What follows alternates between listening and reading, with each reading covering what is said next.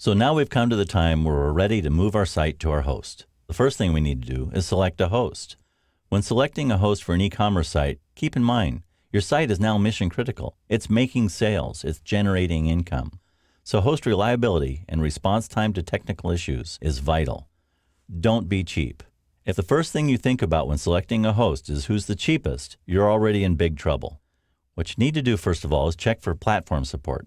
Make sure that your host supports the platform you're going to be using. In our case, PHP and MySQL, but it could be Cold Fusion and SQL Server or whatever. Just make sure that the host you're looking at supports what you're using.